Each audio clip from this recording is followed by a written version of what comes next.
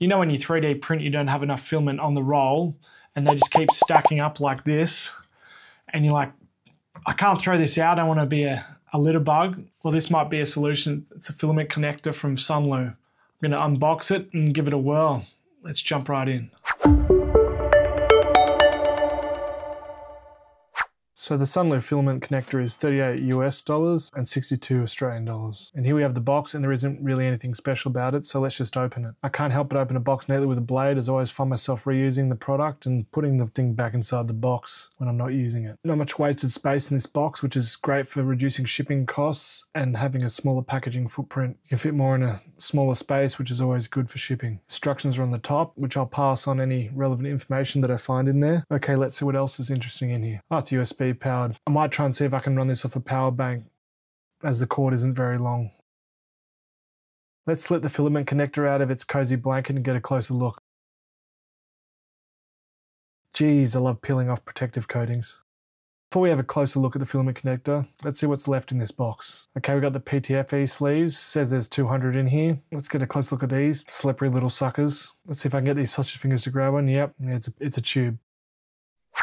Okay, back to the filament connector itself. It's a very solid piece of kit. It doesn't feel flimsy at all. Under this cover, it's made of a high quality heat insulating plastic composite which won't heat up or melt, obviously because it's got heating elements in it. Here's an even closer look. We have the upper cover, we have the cutting slot, more on that later, the heating cover, and the heating cover release button. When you pop the internal hood, you'll see the heating slot.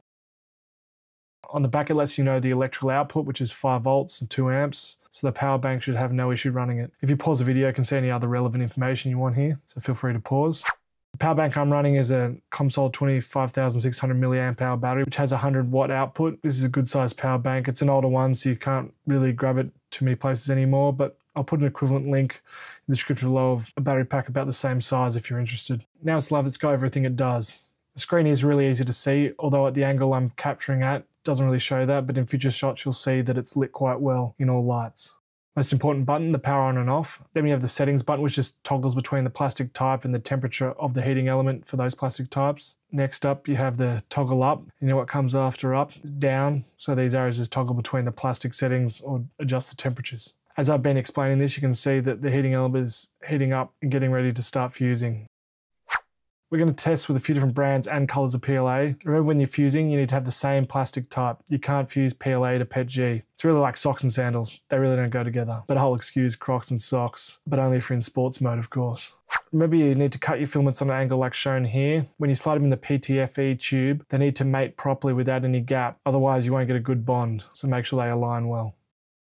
I was having a bit of trouble to begin with. I was using small pieces and they kept getting curled up, but I got the hang of it. And now when I'm fusing longer pieces, there won't be as much issue because they'll be on a spool. I've seen some 3D jigs out there that would help hold the filament in place. If you've seen one, just put the link in the comments below and other people might find that useful to check out, as I haven't had a really good look yet. Once it's heated up, which only takes about 3 minutes, put the filament in the heating slot and shut the cover, and it only takes 7 to 8 seconds with the PLA. I'll throw the other temperatures and times up on the screen for other filaments so you can pause here and have a look at those. There is a beep to warn you when it's done.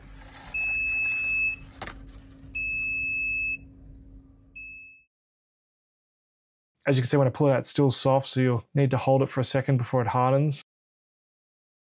If you have a small section of the filament, you can just slip the tube off and reuse it and save it. But now I'll show you how to cut that PTFE tube off. It does look a bit awkward whilst I'm doing it, as I got the camera between me and the cutter, but I found it much easier when I stopped filming.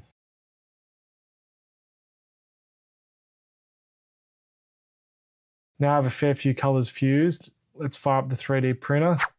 I wrap the small amount of filament back on a spool.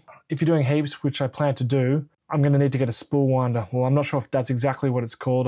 The name's blanking on me, but if you have any good downloads or links to ones that are already assembled, just chuck that in the comments for me to read and I'll be keen to check them out. Once the filament's fed in, I checked one of the exposed joints and it looked great before we started printing. And the best test to print, obviously, is the Benchy, and here's a time lapse of whilst we're printing it. For reference, this is 4 colours of PLA and 3 different brands, which is SUNLU, Prusa and Polymaker.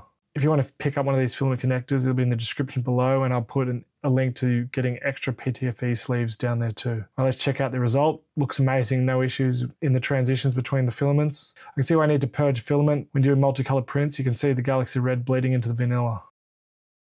Let's go to my closing thoughts. Look, it went really well. I'm pretty impressed with it. I still don't know if the cost is worth it, but we'll see. If I keep using it, it will be. One thing I noticed that was a little bit finicky was the cutting at the top. I might get better at it and peeling off the PTFE tubes after the fact, but I feel like that's probably just not using it enough. But the actual sealing went great. As you can see, the Benchy turned out really well. That's 4 filaments from 3 different brands, all PLA of course. And just, yeah, really happy with it.